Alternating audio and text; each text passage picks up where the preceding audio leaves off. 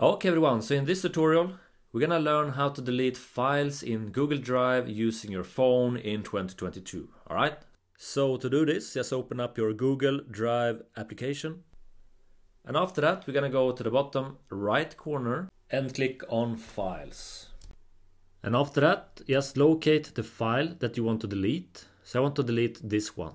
Click on the three dots and after that go all the way down to this one, remove. Click on that.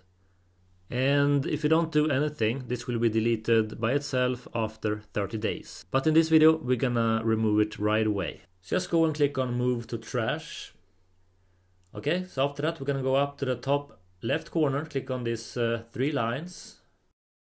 And now go and click on this one, trash.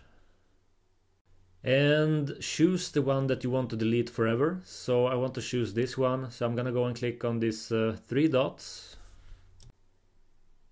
And just go and click on this one, delete forever. And make sure that you want to delete this one because this action cannot be undone. And after that, just go and click on delete forever. And that's it. Comment below if you successfully deleted your files from your Google Drive. And also subscribe for more of these videos. Have an awesome day. Take care and bye.